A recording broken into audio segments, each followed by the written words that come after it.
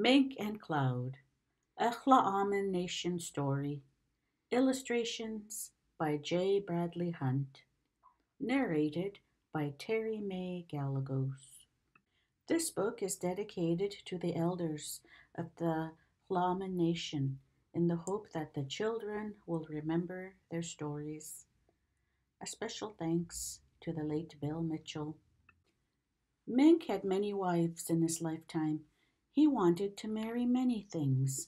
One day he was watching the clouds in the sky, and one cloud was very beautiful, soft and white and gentle.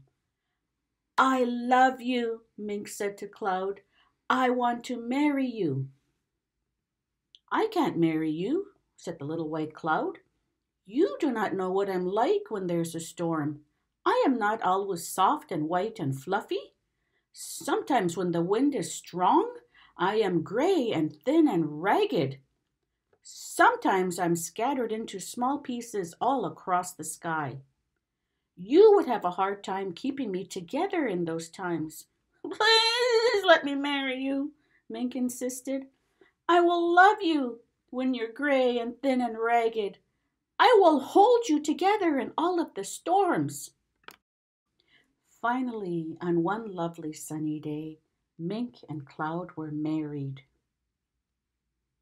They floated together for many days. They floated in the warm blue skies, and they floated in the cool starry nights. But one day a windstorm came, and the little white cloud started to break up into small pieces of fluff. Poor Mink did not know what to do. He began jumping from one small cloud piece to another, but each cloud piece became thin and wispy. Mink had nothing to stand on, nothing to hang on to. "Help!" he yelled as he fell to the ground. He landed on a pebble beach and was knocked out cold. He lay on the rocks for several hours. In time, flies came and settled around his mouth. Later that day, a group of children came down to the beach to play. "Look, Mink is dead," one of the girls called when she found Mink's body lying flat and still on the ground. The other children gathered around Mink. They were shocked to see Mink's face. Some of the children started to cry. "Poor dead Mink," they crooned. "Poor dead Mink." Suddenly, Mink sat right up straight. "Who is dead?" he demanded, and scared the children half to death. "We thought you were dead," they explained.